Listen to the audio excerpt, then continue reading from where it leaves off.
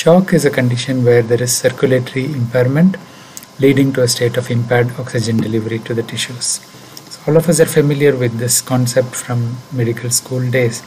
So we have different causes for shock depending on the age group, the situation we deal with, and so on. And the approach to the shock depends on what is the underlying cause. Why is the circulatory insufficiency important? So if it is for a short time period, there is a reserve mechanism, the cellular metabolism could be impaired, but this is reversible. However, if it is prolonged, it becomes irreversible shock.